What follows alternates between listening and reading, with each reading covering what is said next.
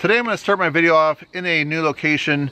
All this wood that's been split behind me, that's the result of renting a wood splitter. If you follow my Instagram channel, you've seen different posts I've had showing hauling the firewood, splitting it, and stacking it. And I'm not really ready for winter, but I'm excited to at least have this much done. And we're going to fill up the rest of this and then over there as well.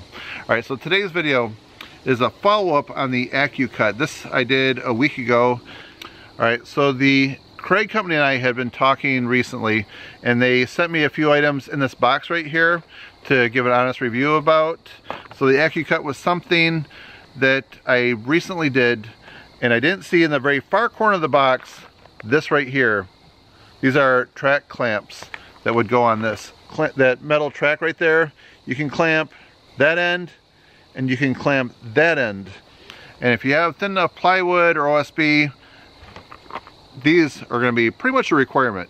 So we're going to get into that a little bit later. Okay, so before I start this video, I just want to make sure that you're subscribed and that you turn on my notifications and comment down below, and I'll be sure to respond. All right, friends, let's get started.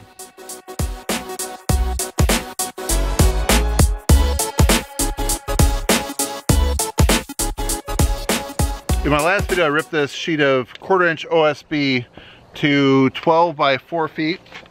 So let's do that again right here. 12. All right, so what I did is I put the track on it. And so what I have, a couple of sawhorses, and I have a 2x4 running here, a 2x4 running there, right on the edge of the sawhorse. So I lined the track up right here.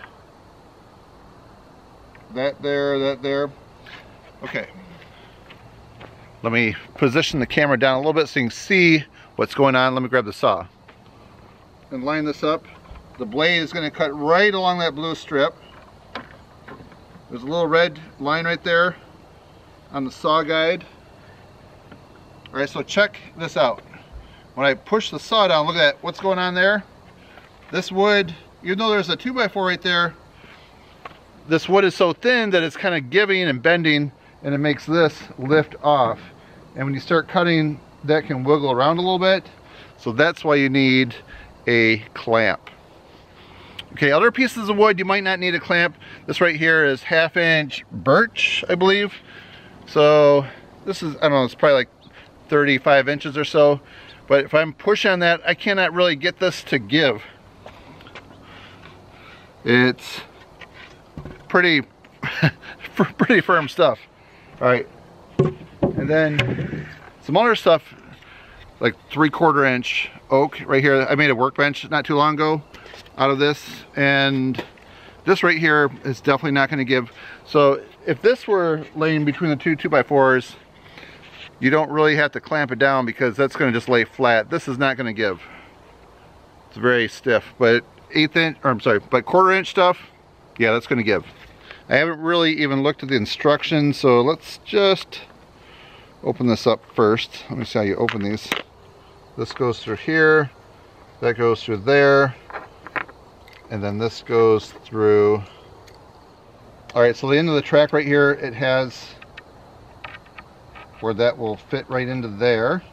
That groove on the bottom of the track, it goes all the way down, so you could pull this tight right there. I'm gonna have to move the camera for you. All right, the lighting's not that great, but this right here, this will slide into that little groove, and you pull that right up tight to the wood. All right, let me put that right on the line right there and just tighten that down. All right, so that is not going to move right there. That is really solid. All right, so this is how the other end gets clamped down. This has a little starter piece right here that goes in the end. So what you do, you slide that into the starter piece right there, and that little piece right there clamps down tight, that little screw. Then when you put that on here, then you can clamp that underneath. Alright, so let's see how it works with the saw. Before you get started, always wear eye protection. Here we go.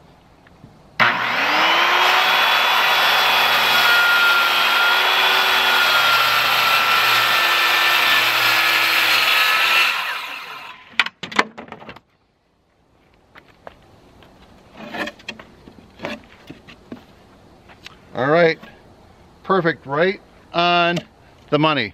So definitely get the clamps if you're cutting thin stuff. I would say actually just get them just to be safe. If you're cutting something expensive, you don't want to mess it up. And the clamps will be like the insurance policy to make sure that things are perfect. 12 inches,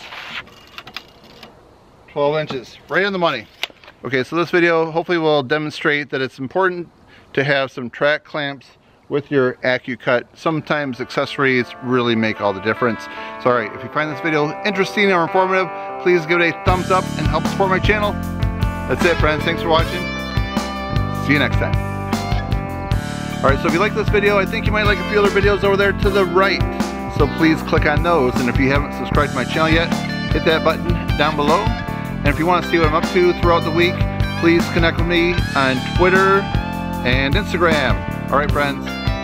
Enjoy.